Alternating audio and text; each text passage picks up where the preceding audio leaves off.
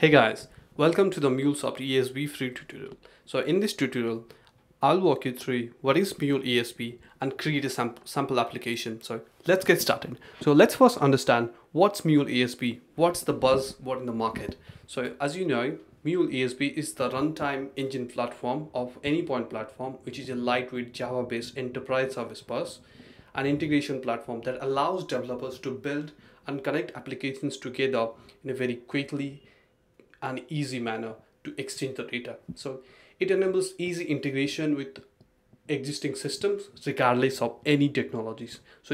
So as they say, you can connect to anything. Literally, I mean anything. Yeah, you can almost connect to Facebook, Twitter, LinkedIn, Oracle, SAP. So you name it, they have a whole bunch of connectors. And the most interesting part is they call Exchange integrator. Over there you can find a whole bunch of sample projects, so you don't have to invest a lot of time to build a new project. You can just import those sample projects and you can just get started. So let's get started to create a new sample application where you learn how you can create a first sample application. So as you can see, this is the Mulesoft Anypoint Studio. So over here, if you just go to File, click on New, Mule Project.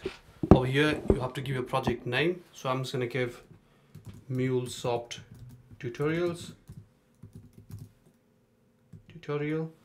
Then as you can see, they have the runtime environment. So in Mule they have two types of environments where you can deploy your applications. Either you can deploy in a local machine, which is on-premise, or you can deploy on a cloud hub. So mostly developers deploy their application on a local machine, test it first, then it goes to the cloud depending on where you want to set up your production environment.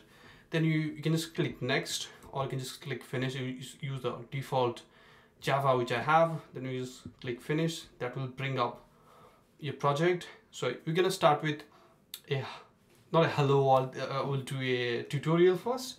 So I'll just close up this one as of now. So let's see, there we go, Mulesoft tutorial. I'll just clear up the console details. Okay, so drag and drop a Sctp adapter from here. So this is a connector where you can use to send messages. So if you click on Sctp, that will bring up the Sctp over here, Sctp connector. So you can rename it if you want. It's Sctp connector. Okay, then as you can see, for Sctp connector, in order to do, you need to add a new connection. So where you want to connect and the path, I'll just leave it as the default. Or also you can define methods, but which is a bit of an advanced concept I'm not going to cover up on this session, so we'll cover this one in a later series. So add over here, that will bring up the listener configuration. You can change the port if you want, but make sure that port is open and no other applications are using that port. So in my case, 8081 is free, so I'm just going to use the same one, 8081. And in the below you can set the connection timeout, but yeah, I'm just going to leave the default as of now and click OK. So it should be green now. Okay, there you go. So now what you want to do is you want to send some test message. Okay, so there's an option called set payload. So drag and drop the set payload element over here. Over here you can define what you want to do. So I mean, like over here you can do a whole bunch of things. You can manipulate what you want to get. As you can see over here, the input, you can define all these things. So we'll cover this on the later series. As of now, it's going to do a test. So welcome to Mulesoft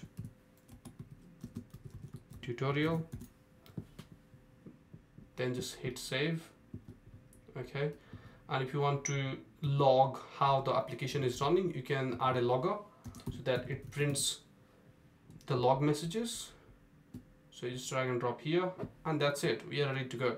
So you can change the logging level over here. So as you can see, trace, one, debug. So it's up to you. So as of now, I'm just going to leave default, and that's it. Then you just go to Mulesoft tutorial, run as Mule application, and click OK, and you are ready to go. So this is our first application to launch. Are you guys excited to see?